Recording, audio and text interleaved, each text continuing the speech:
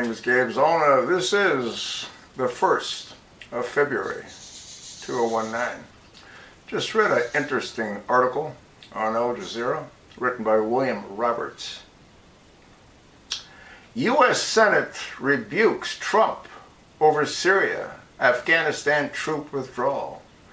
Senate votes 68-23 to advance an amendment opposing the troop withdrawals from Syria and Afghanistan. That sort of gives you a good indicator as to what the Republican-controlled Senate thinks of President Trump, does it not? What do you think they'd vote if there were articles of impeachment presented to the Senate?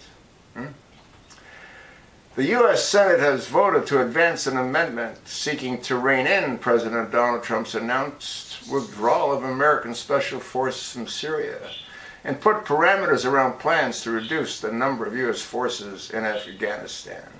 A 68-23 vote on Thursday came on a procedural matter clearing the way for an amendment on Syria and Afghanistan troop levels by Senate Majority Leader Mitch McConnell, the Senate top Republican.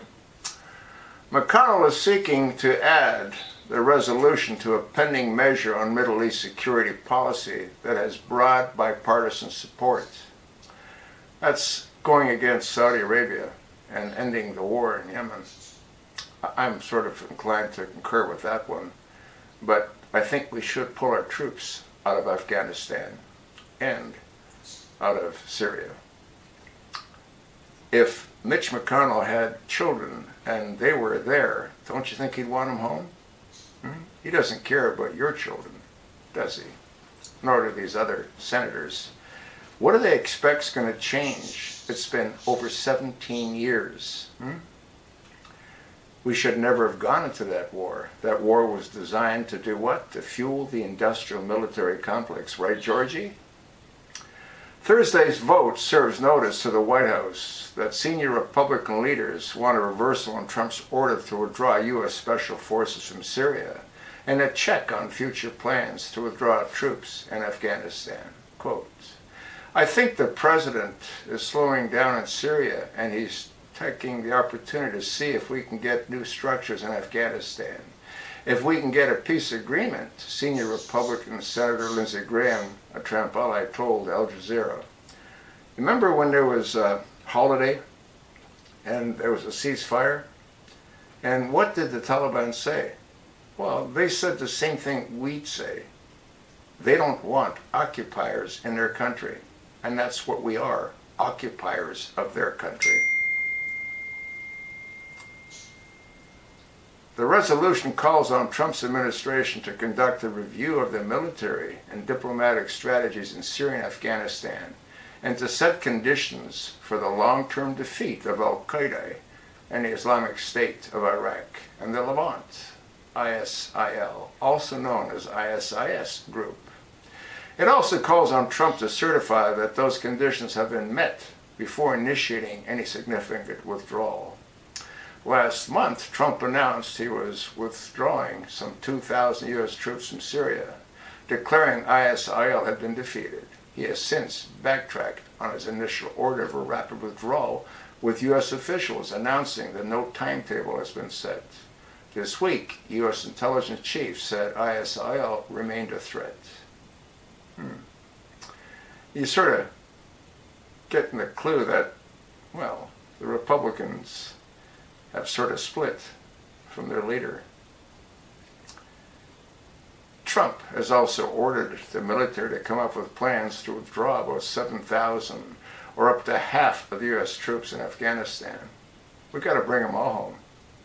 Russia was there for 10 years. We've been there for 17. After 6 days of talks in Qatar last week, U.S. Special Envoy Zalmay Khalilzad said the United States and the Taliban had reportedly reached a rough framework for peace talks between a U.S.-backed government in Kabul and the Taliban. Major hurdles remain, however, including terms on a ceasefire and the withdrawal of foreign forces. You see? They don't want us there. And like I said, we'd do the same thing if they were here. The resolution voted by the Senate on Thursday specifically acknowledged progress made by Kazad and offered support for diplomatic efforts. The non-binding amendment would encourage Congress and the White House to work together to develop long-term strategies in Afghanistan and Syria. It also says that the hasty withdrawal of both countries could allow the terrorists to regroup, destabilize critical regions, and create vacuums that could be filled by Iran or Russia. Okay. So what do you want to do? You just want to keep sending our men over there so they can continue to come back crippled or in a body bag? Huh? It's not going to change, folks. It has to end. And like I said, based on what the Republicans just did, you think that if they had a vote to impeach Trump, they wouldn't? I'll attach the link. You look at it. You let me know what you think. Once again, these elected officials have no difficulty sending your kids to war, but they sure as hell won't send their own. Sickening. Right, Georgie, who deserted the National Guard?